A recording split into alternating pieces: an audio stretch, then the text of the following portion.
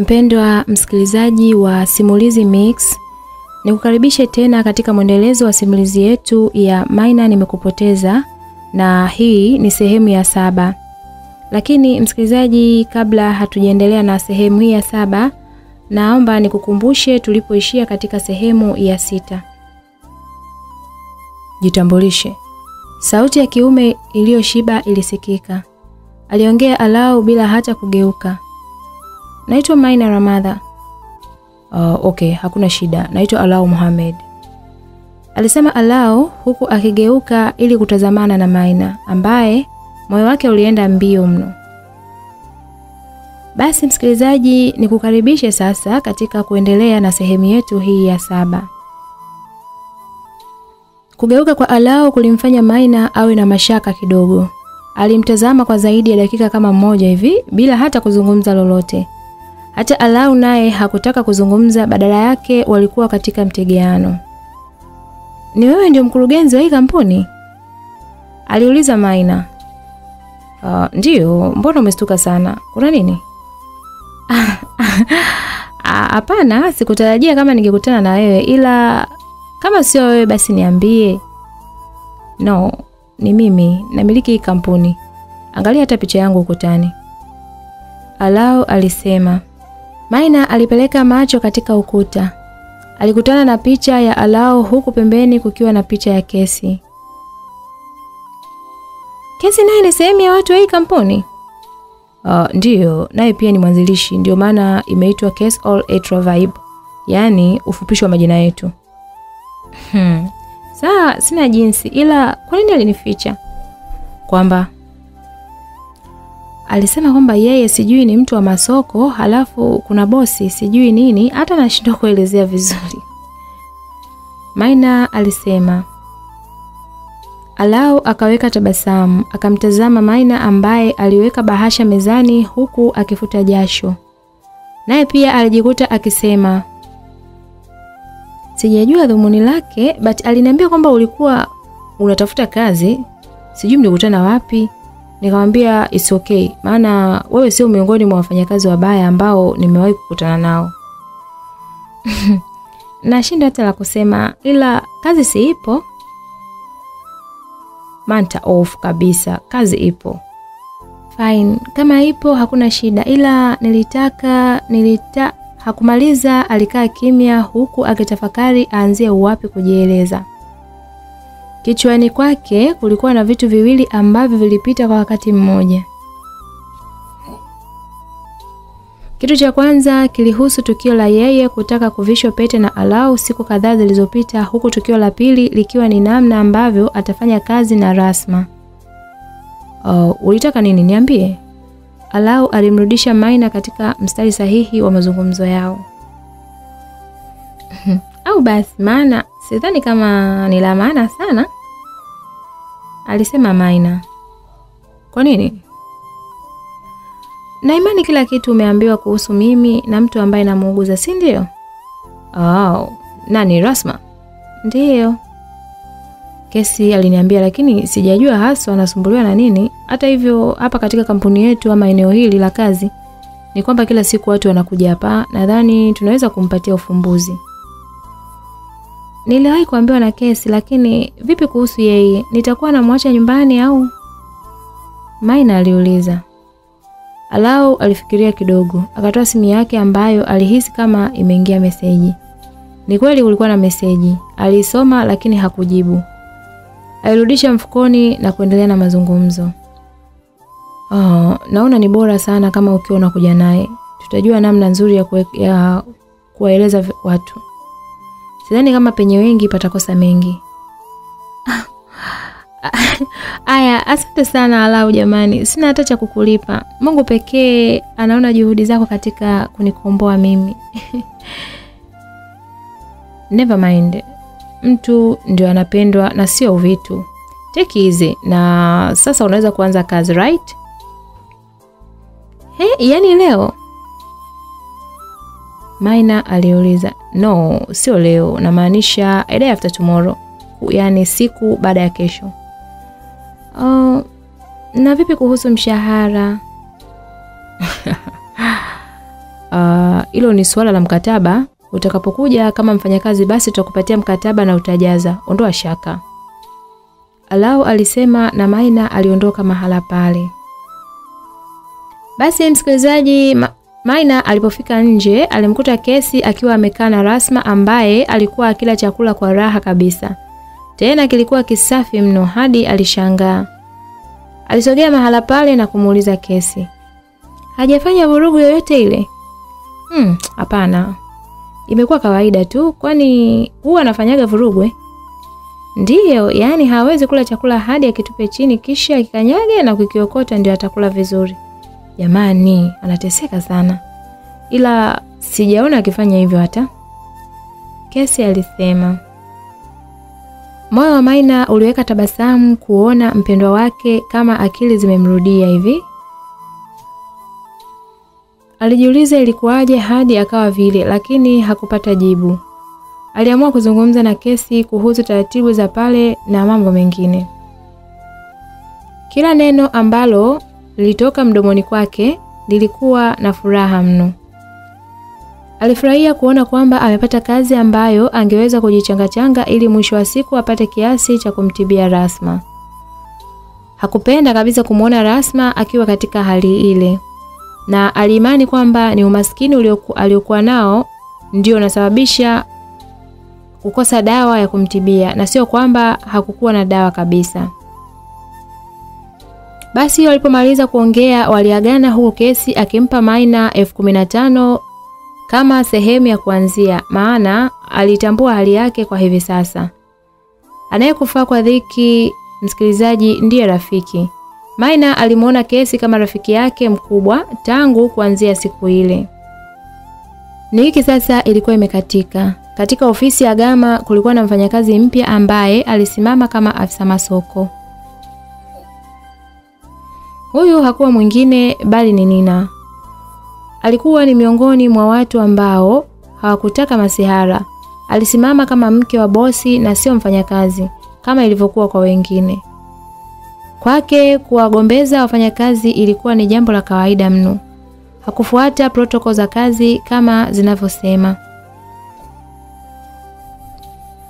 Hali hii iliwakera sana wafanyakazi, kitu ambacho kiliwafanya wawasilishe malalamiko kwa bosi. Walimueleza kuhusu tabia ya mke wake huku wakisisitiza kwamba inafikia hatua anawagombeza hadi wateja. Kama boss, basi afanyaje utaratibu kama sio kumfundisha mke wake namna ya kuheshimu na kuwajali wateja pamoja na wafanyakazi? Basi amtafute mtu mwingine ambaye angeweza kukaa katika eneo lile. Gama aliyapokea malalamiko yao na kuahidi kwamba atayafanyia kazi. Leo hii yupo ofisini na mke wake. Alimuita kwa lengo la kufanya naye mazungumzo juu ya kile ambacho amekuwa akilalamikiwa kila siku. "Nina, wafanyakazi wenzako wanalalamika kwamba unawakaripia na hata unapokuelekeza kitu huelewi. Kwa nini?" alisema Gama. "Umenitaja kwanza? Sijasikia au nimesikia ila sijakuelewa. Mbona sielewi? Anyways, sitaki nisikie ukiniita Nina hata kama tuko ofisini. Nipe hadhi ya mkeo na sio vinginevyo. Halafu kuhusu hayo malalamiko, naomba uniambie ni nani ambaye amesema hivyo?" alisema Nina huku akizifojisha hasira. Alikuwa akiufahamu ukweli kwamba hakuwa na maelewano mazuri hasa kwa wafanyakazi wa kike karibu wote katika kampuni. Kwake aliwachukulia kama si kudhani kwamba wanatembea na mume wake. Wale ambao walikuwa wakipendeza kuliko yeye basi angewatafutia sababu ya kuwagombeza. Ungesikia akisema, "Nguo uliyovaa imechakaa." Mara, "Perfume yako mbaya, badilisha." Na maneno kadhaa kadhaa. Siwezi kuwataja kwa majina, but nafahamu wao wanajua wanachokisema kwangu. Kwa hiyo, hebu badilika ili kampuni iende mbele. Hata hivyo nimekuongezea Happy katika eneo lako. Utafanya kazi na Happy. Happy? Huyu mwenye makengeza? na matege yanatembea kama mjamzito anakwenda kliniki au kuna mwingine? Nina aliuliza kwa dharau. Ndio. Jamani, si jana tu hapa amenitusi mbele yako. Leo hii unamleta kwangu tena? Hapana. Kwa nini sio Yusufu? Aliuliza Nina. Yusufu alikuwa ni mmoja wa vijana smart sana. Alifahamu kazi anayoifanya inataka nini. Alifahamu ili kampuni iendelee ilikuwa inataka watu wa aina gani. Huyu umri wake haukupishana na Gama. Mara nyingi alikuwa akimtuma katika mambo yake, naye alienda kisha alikamilisha kitu kwa wakati. Hakukuwa na mpango ama mission ambayo alitumwa halafu ashinde kukamilisha kwa wakati mwafaka. Kwa bahati mbaya alikuwa mkuu wa idara ya ubunifu. Basi msikilizaji, kila aina mpya ya viatu ambavyo viliingia sokoni basi vilibuniwa na yeye. Kuanzia rangi hata namna ambavyo vitakuwa. Pia alihusika katika matangazo yote huku akiandaa script nzuri za kufanya watu wapende bidhaa zao. Yeye yupo katika idara ya ubunifu, nadhani kama itakuwa ngumu. Gama alimjibu mke wake. Ngumu kiaje sasa? Mlete kwangu mwana, anifundishe some tips ambazo zinaweza kunipa mwongozo baada ya hapo. Akimaliza atarudi katika nafasi yake. Hapo kuna shida jamani mume wangu? Kama ni hivyo sawa. Alikubali Gama hata kama kishingo upande. Msikilizaji, kabla hatujaendelea na simulizi yetu, kwanza tu naomba nikukumbushe mtunzi wa simulizi hii anaitwa Sam Dafa na msimuliaji wako ni mimi Victoria Buchuma kutoka hapa Simulizi Mix. Unaweza kutupata kwa simu namba 0677062012 na kupata mwendelezo wa simulizi hizi na simulizi zingine nzuri. Usisahau kusubscribe katika YouTube channel yetu ya Simulizi Mix.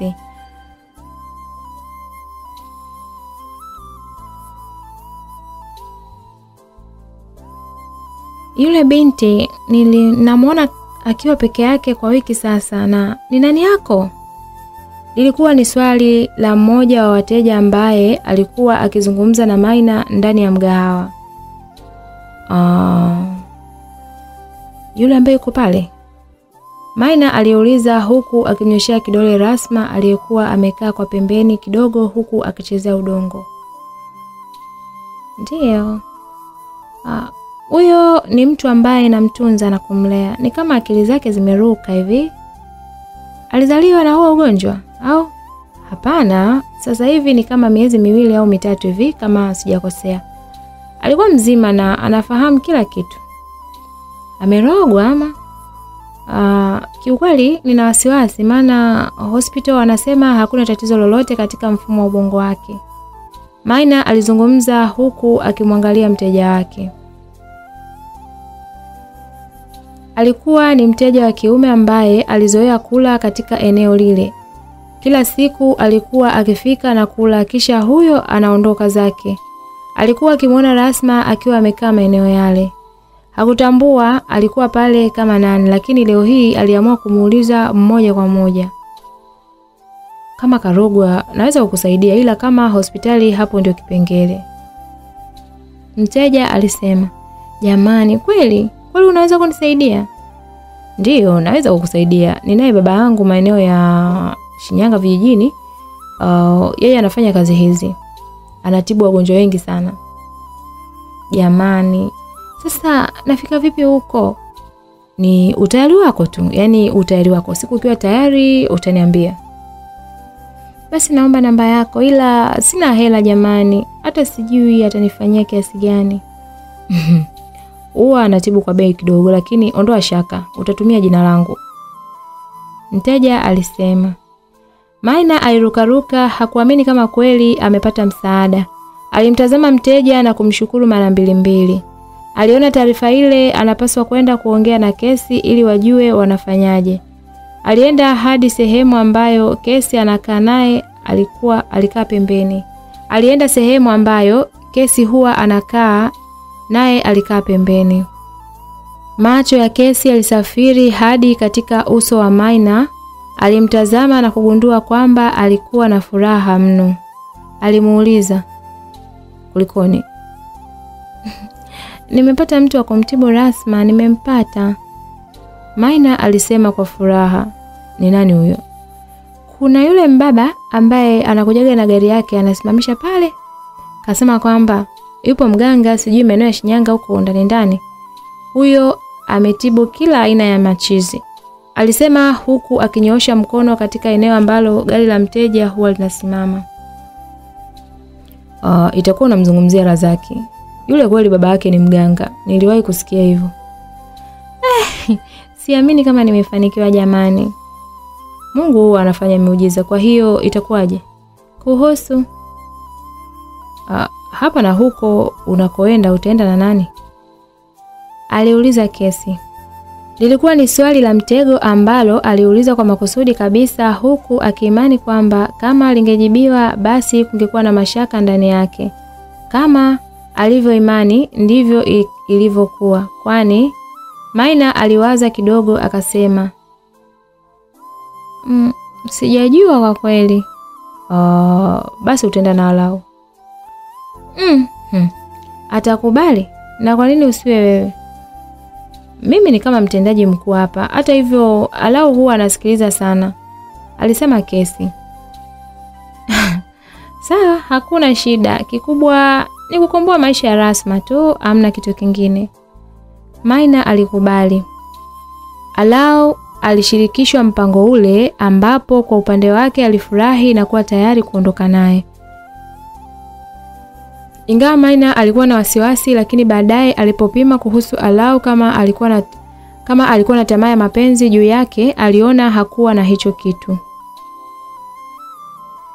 Kilichomwaminisha kabisa ni vile ambavyo alikaa karibu wiki nzima pale kazini na Alau hakuwahi kumgusia kuhusu mapenzi. Hata lile suala la yeye kutaka kumvisha pete siku ya ndoa ya Gama hakuwahi kulizungumzia kabisa. Kiufupi ilikuwa ni kama hakuna kitu ambacho kilitokea kati yao. Siku maalum ya safari ilipofika, waliondoka huku mwenyeji wao akiwa ni Razaki. Ilikuwa ni safari yenye soga za hapa na pale. Stori 2-3 hazikukauka. Razaki aliwahakikishia kwamba hakuna kitu ambacho kitaharibika na atahakikisha wanapatiwa matibabu kwa wakati muafaka. Basi taarifa ya kuondoka kwa Rasma katika jiji la Mwanza lilimfikia mama yake ambaye aliamua kuzungumza na mtoto wake. Ilikuwa ni taarifa ambayo aliisikia kwa watu na sasa aliamua kuthibitisha moja kwa moja kama ilikuwa ni kweli.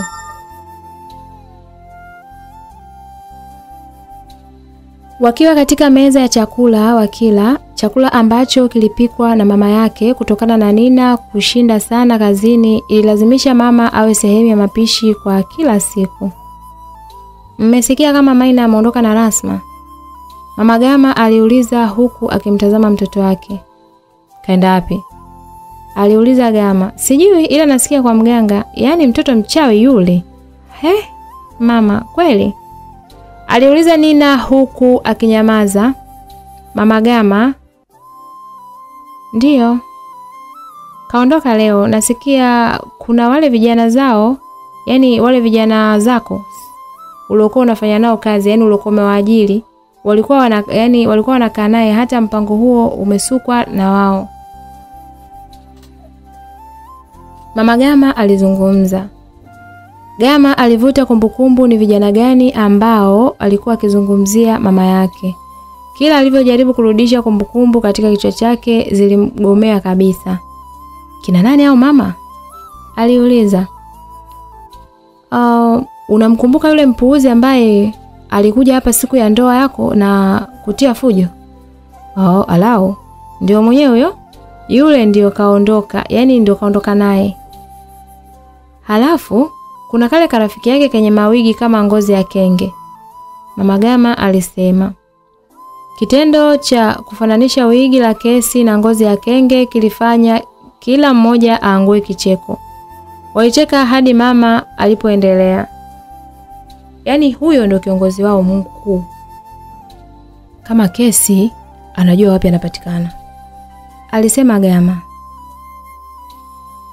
Issue sio kupatikana. Mimi naona ili hii itutokee mawili ni kumuua tu huyo Rasma mwenyewe au kuacha tu wapambane na hali zao, Nina alisema. Kuhusu kumuua hapana, ila najua nini cha kufanya, Gama alisema. Walijikuta wanazungumza mambo mbalimbali hadi chakula kilipoisha. Walienda kuoga kisha wakaingia katika usingizi mzito ambapo kila mmoja aliota ndoto zake. Hatimaye jua lilipewa dhamana ya kuitawala ngome ya Kisukuma kwa kipindi cha masaa 12. Hatimaye ilikuwa ni siku mpya. Ilikuwa ni siku ambayo imechangamka haswa. Siku hii kwa Nina alimkuta mapema sana na kufunga safari kuwahi zake ofisini bila hata kumwaga mtu pale nyumbani. Hatimaye jua lilipewa dhamana ya kuitawala ngome ya Kisukuma kwa kipindi cha masaa 12. Ilikuwa ni siku ambayo imechangamka haswa. Siku hii kwa Nina ilimkuta mapema sana na kufunga safari kuwahi zake ofisini bila hata kumwaga mtu pale nyumbani, sio mume wake wala mama mkwe. Haikuwa kawaida yake kufanya hivyo. Ni kama kulikuwa na kitu ambacho alikiwahi, hivyo alihitaji kwenda mapema kuliko hata mtu mwingine. Akiwa bado kitandani, Gama alipapasa kitandani, hakumuona mke wake. Aliamka haraka na kwenda bafuni ambako alisikia maji yakitoka. Alifika na kufungua mlango huku akiwa na matumaini kwamba huenda Nina angekuwa kule, lakini haikuwa hivyo. Alipatwa na hasira, akaenda jikoni, hata nako hakumkuta zaidi ya mama yake ambaye alikuwa pale akiandaa chai. "Mama, yuko wapi huyu?" aliuliza kwa jazba kidogo. "Hayupo." "Kaenda wapi?" "Mwenyewe sijui." "Sasa kwa nini amekuacha na wewe, yani anakuacha wewe unapika? Ukiungua je?" "Kwani huwa anapikaga? Kila siku napika mimi." Mama Gama alizungumza huku akimtazama mtoto wake. Alichokuwa anakiongea Mama Gama kilikuwa cha kweli kabisa. Tangu kuolewa kwa Nina mle ndani hakuwahi kuandaa chakula wala kupika. Muda wote alikuwa bize na simu huku akicheka. Hata Mama Gama alipojaribu kumwambia aende akapike, basi jibu lake lingekuwa, "Tafuteni mfanyakazi bwana, acha kusumbua watu. Sijaolewa ili kupikia familia mimi."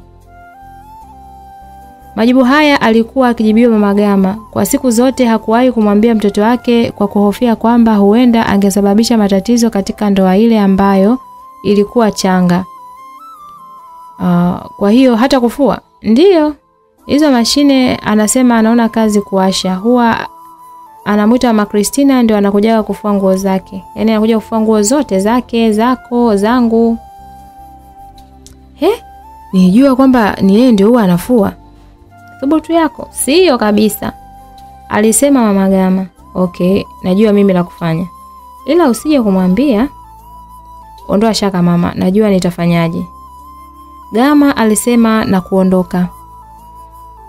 Majira ya saa 7 mchana katika eneo la mgahawa unaomilikiwa na kina Kesi lilisimama gari, kisha alishuka Gama ambaye alikuwa na hasira kupita maelezo.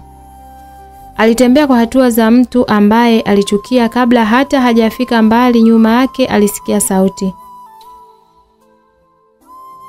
"Unaenda wapi bosi kichefuchefu? Mbona una haraka hivyo?" Swala hili lilitoka kwa Kesi ambaye alikuwa ameshika kibakuli mkononi. Gama aligeuka na kumtazama, kisha akapiga hatua hadi sehemu ambayo alikuwapo. Yaani akasema kwa kufoka, "Nani ambaye amemwambia Rasma anatakiwa kwenda kwa mganga?" "Nani?" "Babu, tuliza vuzi pale. Ona suruali yake kama kofia ya Firauni. Acha kujifanya kwamba unajali. Sisi ninyi ndio mlimtelekeza au? Yaani yes ndio mmemtelekeza nyie. Kwa hiyo ndio mjifanye kiherehe cha kwenda kumtibu?" "Ndio bwana." "Afande." Kesi aliangua kicheko kwa dharau sana. Kesi, usitake nikufanyie kitu kibaya. Dunia nzima inione mimi mbaya. Yaani usitake kabisa. Namtaka ndugu yangu hapa." "Hey, Sasa mwanaume gani ambaye unachimba mkwara na huna maajabu? Sikia mwamba, najua kinachokuuma sio Rasma, ni huyo Maina. Sasa yule kama akirudi tu huku alikoenda ndoa inafungwa. Alisema Kesi huku akiondoka mahala pale, huku akimpiga kikumbo Gama. Hasira zilimpanda Gama, alibaki akitetemeka kuanzia miguu, vidole hadi mikono na nywele pia. Alikuwa na jicho jekundu. Kwa sauti ya kufoka alimgeukea Kesi ambaye alimpa kisogo kisha akasema, labda niyo nimekufa ndio hiyo ndoa itafungwa. Haki ya Mungu, utakuwa upo macho. Tena tunakuja kufunga mziki pale kwako na ndoa itafungwa pale pale ili ukufe vizuri. Shwaini wewe, alijibu Kesi. Gama hakuona sababu ya kuendelea kukaa katika eneo lile. Aliondoka.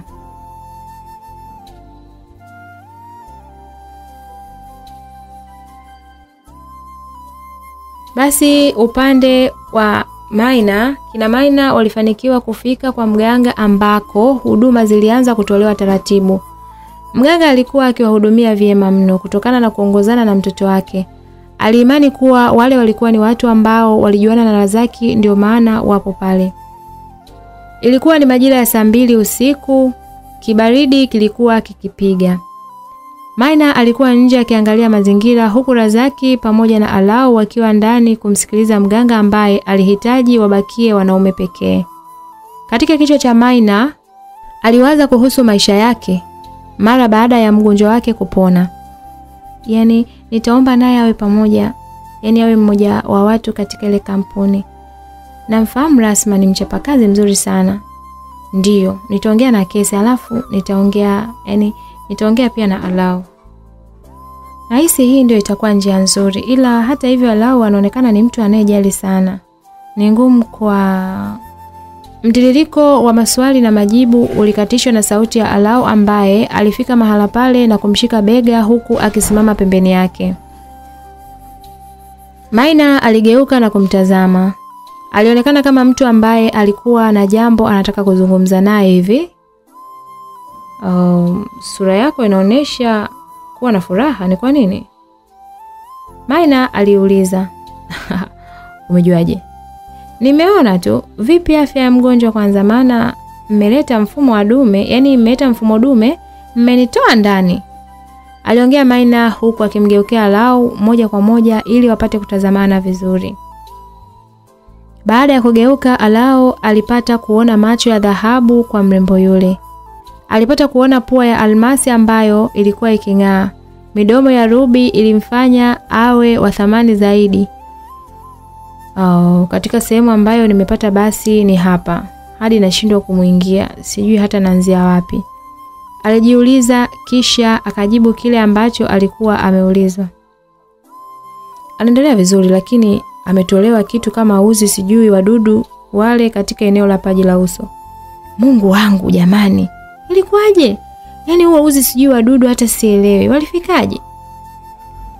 Wanasema kwamba kuna mtu alimnywesha kitu, kwa hiyo ndio huo uzi ulikuwa unatengeneza mate ambayo alikuwa akiyatema muda wote. Jamani, ina maana kutematema mate hovyo ndio kulisababishwa na huo uzi? Ndio, kwa mujibu wa mganga lakini. Hadi naogopa. Kwa hiyo wameondoa au? Ndio. Walimchana katika paji lake la uso. Damu zilimtoka damu zilimtoka nyingi sana. Si ulisikia kelele? Aliuliza. Maina alishindwa hata kujibu maana mwili wake ulikuwa ukitetemeka mno. Kile ambacho kilikuwa kikisimuliwa alihisi ni yeye ndio alifanyiwa jambo lile. Aliwaza mno, akashusha pumzi nzito na kusema, asante Alau, Mungu Kabla hata hajamaliza ilisikika sauti kutoka katika kibanda ikiita, Maina. Sauti hii ilikuwa ni ya Razaki. Alisikia na kuitikia. Ilibidi apige hatua hadi ndani huku akimwacha Alau amekaa mahala pale akipigwa na mbaramwezi ambayo ilitengeneza mwanga katika eneo lile. Alipofika ndani aliambiwa akae chini. Naye bila hata kupinga alikaa huku akimtazama mganga ambaye alishika ungo kisha akamkabidhi. Utaweka kila kitu ambacho nitakuwa nakupa, sawa? Alisema mganga. Haya, sawa. Maina alitikia kwa wasiwasi kidogo. Mazingira ya mganga huyu yalikuwa tofauti na mazingira ya mganga wa mwanzo. Kwake kulikuwa na dawa mbalimbali pamoja na mafuvu ya vichwa vya wanyama ambayo yalitundikwa na kuning'inizwa. Macho ya Maina yalipitia kila fuvu ambalo alikuwa analiona. Kila alivyokuwa akitazama ndivyo hofu na wasiwasi vilizidi kushamili kwake. Shika na hii hapa, mganga alisema huku akiweka nywele katika ungo. Hii ni nini? Maina aliuliza. Huo ni unywele ambao ulikuwa unamsumbua muda wote. Umetoka wapi na ulikuwa na nani? Unakumbuka siku ambayo mlitoka kwa mganga na kwenda pale nyumbani kisha mlilumbana sana, si ndio?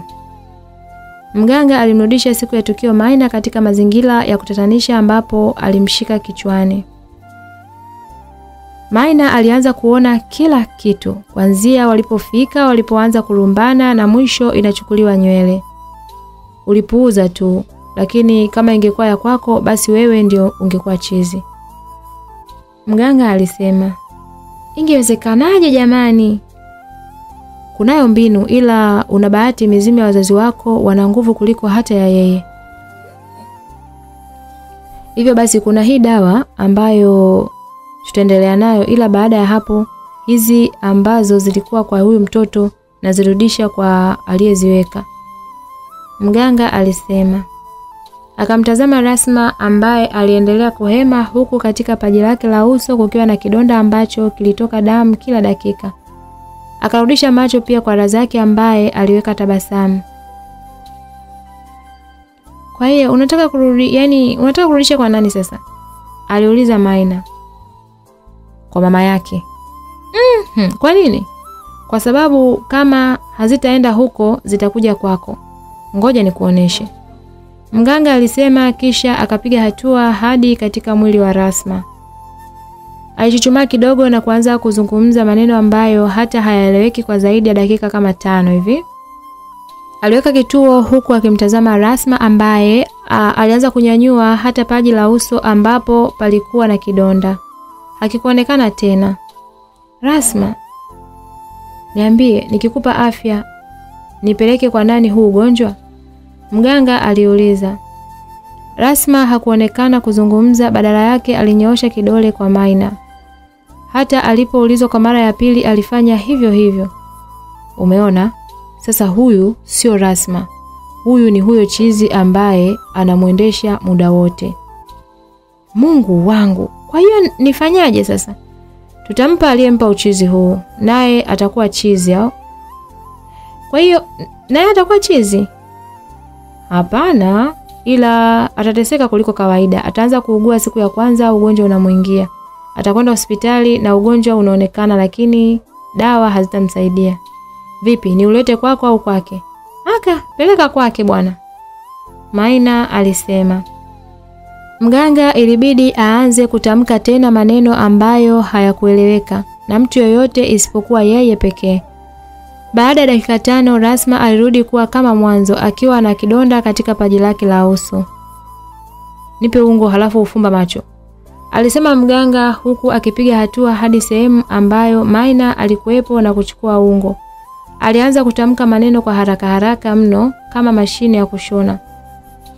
Kwa zaidi ya dakika 7 aliweza kutamka yale maneno, kisha alimwambia Maina aweze kufungua macho.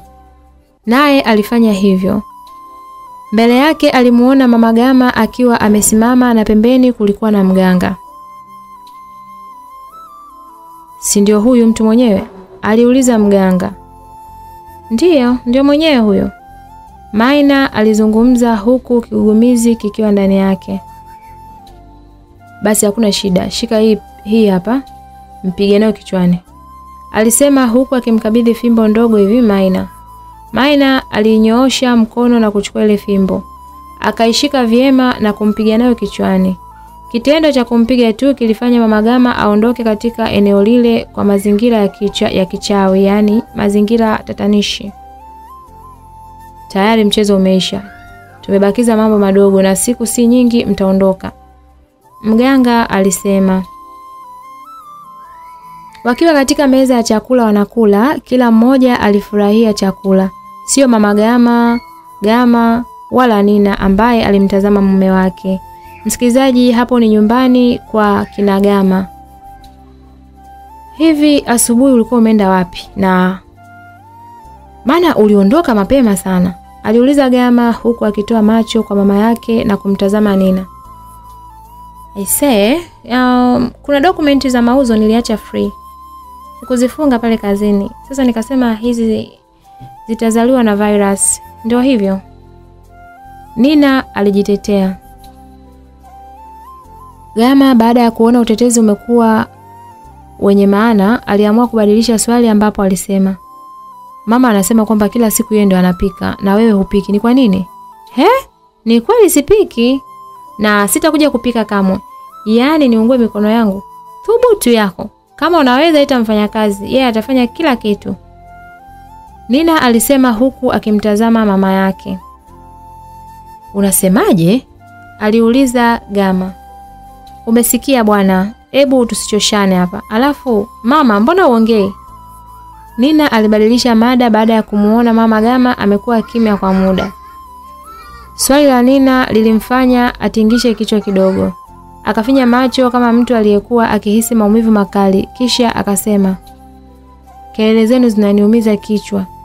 Kama mngeweza basi mngekaa kimya tu, naumia vibaya. Kulikoni? Unaumwa mama? Gama aliuliza. Nahisi Hakufanikiwa hata kumaliza kile ambacho alitaka kuongea, alidondoka chini kama mzigo. Gama alimkimbilia mama yake na kuanza kumuinua, lakini Nina ndio kwanza alikuwa busy na simu yake. Tena alipoona akiangaliwa alijifanya kuongea na simu, kisha alinyanyuka na kuelekea chumbani ambako alijilaza kitandani huku akiendelea kuchezea simu yake. Hakutaka kabisa kujihusisha na mama Gama, kwani alijua kwamba hakuna kingine ambacho kingeendelea zaidi ya kwenda hospitali. Kitu ambacho kwake hakukipenda, maana ilikuwa ni usiku. Hata hivyo alihisi kwamba wangeenda kulala moja kwa moja. Akiwa chumbani anachezea simu, mlango ulifunguliwa na Gama alikuwa mahala pale huku amefura kwa hasira. Aliita, Nina! Kuna nini? Aliuliza Nina bila hata kumtazama. Mama anaumwa. Naomba basi tumpeleke hospitali. Usiku huu? Mwache hapo, hawezi kufa. Niko naangalia video ya Loveness. Alipendeza kweli siku ya harusi yake. Alijibu kisha alimgeukia Gama. Jibu lake lilitengeneza hasira kwa Gama ambaye alihema mno. Jasho lilikuwa likimtoka huku akikunja ngumi. Lengo lilikuwa ni kumfunza adabu binti yule ambaye hata hakuonekana kustuka. Licha ya kuona ngumi limekunjwa ndio kwanza alisema, mbona umesimama kama askari wa posta? Okay, si umpeleke hospitali, ila mimi sitaki. Kwa hiyo kuuma kwa mama sio bora hizo, hizo video ndio muhimu zaidi kuliko mamangu, si ndio? Ndio maana sikuwepo kwenye harusi. Alafu mbona mama yangu anaumwa na nimekuambia tumpeleke hospitali umekataa? Ukajua mkuke kwa nguruwe tu. Okay, hakuna shida. Tusirumbane sana. Naenda, then kesho uje asubuhi. Nitaangalia, tusilazimishane. Nina alijibu na kurudisha tena macho katika simu. Kimya kilipita huku Gama akiwa amesimama mlangoni akimtazama mke wake. Kichwani kwake kulikuwa na mawazo mawili. Moja ni kumpeleka mama hospitali bila hata kumpiga Nina, na pili ni kumpiga kisha aondoke vizuri. Yote yalikuwa na nguvu sawa, lakini moja lilizidi mwenzake, ambapo aliamua kuondoka huku akiwa kama mtu aliyechanganyikiwa hivi. Alifika hadi sebuleni na kumbeba mama yake, kisha alienda kumpandisha katika gari. Akarudi tena ndani ambako alimpa maagizo Nina kuwa anatakiwa kufunga mlango na pia ahakikishe hakuna mtu ambaye anaingia ndani. Baada ya kumpa maelezo aliondoka zake. Nina alijiamsha kitandani, akatoka nje kabisa ya nyumba na kufunga geti, kisha alirudi zake sebuleni ambako alifungulia mziki mkubwa sana, kana kwamba hakuna kitu ambacho kilitokea. Ui, jamani. Bora Kisilani ameondoka. Ngoja nimpigie mama sasa. Alienda chumbani ambako aliacha simu. Alichukua na kurudi tena sebuleni, akapunguza sauti ya mziki, kisha maongezi na mama yake yakafuatia kupitia simu. Mama, hivi umeshawahi kuwa na furaha kweli maishani mwako? Aliuliza Nina. Kwa nini? Ndiyo, nataka nikupe habari njema ise. Niambie kama umewahi kuwa na furaha basi. Furaha nakumbuka nilipata siku ambayo nilikuzaa. Ase, nilifurahi sana ile siku. Na siku nyingine basi ni leo. Yaani ya leo, mbona utafurahia mama yangu? Alisema Nina huku akipisha umakini kidogo upatikane katika maongezi yao. Baada ya umakini kupatikana, sasa maongezi yalirudi kama mwanzo ambapo alianza kumsimulia mama yake kila kitu. Ui. Mbona kapatikana? Na umefanya vizuri mno. Yule mtu sio wa kumsaidia hata chembe. Hana roho ya wema. Ona kama mwanae kamtia uchizi, atashindwa wewe, yani atashindwa kukutia wewe kweli wa uchizi. Mama yake alisema. Si ndio hapo sasa? Eti hapa hilo lijanaume lenyewe linasema mara hakuna shida, tusilumbane, yani tusilumbane sana, naenda then kesho uje asubuhi. Mimi huyo? Mimi kabisa wakwenda hospitali. Labda niwe nimerogwa. Haki tena. Unaendaje sasa kwa mfano? Tena mwambie kabisa hapo nyumbani habari za kupika sijui kufua akome. Mwambie hakuna kufua. Kama akitaka atafute mfanyakazi.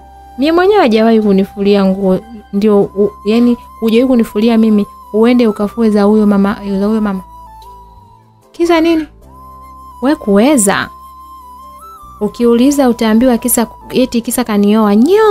Kanioa huko kwio. Basi hakuna shida. Hapo mbona huyo mama anakufa anakuja kukaa mie? Nitatambaje jamani? Mjue kuna raha ya kuzaa mtoto wa kike jamani. Mama Nina alizungumza kwa furaha mno. Walimaliza maongezi yao dakika 2 mbele ambapo Nina alizima kila kitu kisha akaenda zake chumbani kulala. Kuhusu kumpigia simu Gama ili kumuuliza kama alifika salama ama la, kwake aliona hakupaswa kujua hali ya mama mkwe wake. Basi msikilizaji, asubuhi ilipotia nanga, alijiandaa na kuwahi zake kazini. Nina hakutaka kujishughulisha na mambo ya hospitali wala kufanya chochote kile mle ndani. Aliimani kwamba yalikuwa ni masuala ya Gama na mama yake, lakini sio kwake.